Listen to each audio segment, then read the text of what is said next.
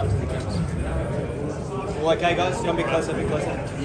Jason, you're within reach of grabbing a major title. How nice would it be to finally to get your hands on a major title, but also maybe get some sweet revenge on Moloney in your way?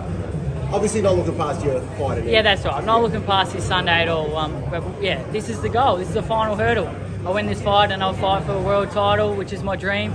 I've obviously had 2 opportunities in the past and fallen short, but they've helped me grow and helped me become the fighter I am today, and I'm ready now. 3rd time lucky, I'll win that world title, bring it back to Australia, and hopefully we'll have some big, big nights ahead, and I'll be headlining Rod Laver Arena next year. But yeah, I'm not looking past his opponent. I think I knew where he's going to actually move up to the next division, so he's sort of out of the picture. It's my time. I'm going to be standing there at world #1, and I'll be ready to collect all those belts once I knew he moves up.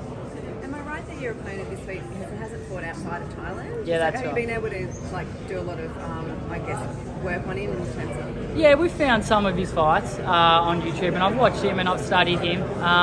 But yeah, his whole career's been in Thailand, and he's obviously been very successful over there, but he's a big fish in a small pond, I believe, and this is his welcome to the world stage and to show that there's another level to this game, and that's where I'm at. Also, well at Marvel Stadium, I guess that gave you, I mean, you've been watching out before, but yeah, it gave you a lot of confidence as far as where you're at. It was just an amazing night, something I'll look back on for the rest of my life as one of the best days of my life, and this Sunday will hopefully top that even better.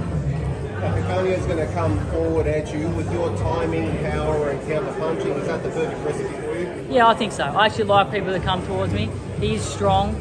He will come forward.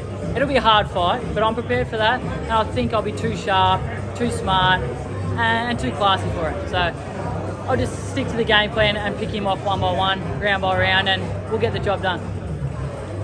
Are you still having an opportunity to fight for a world title in Australia? Is that what you were saying in Rod Laver? Are you prepared to go anywhere? I'm prepared to go anywhere. I'll fight anywhere I have to. I love fighting in America, but I love fighting in Australia. So wherever we can make that fight happen, obviously I'd love to win that title in front of my home crowd, but we'll just have to wait and see. You and your brother have both had an amazing career thus far and so much more to give. Do you ever talk to each other and say, just have a look where we are, look what we've achieved? We don't really, mate. We don't. We love what we do. We're blessed to wake up every day and box for a living and be at the heights we are, but we're nowhere near satisfied.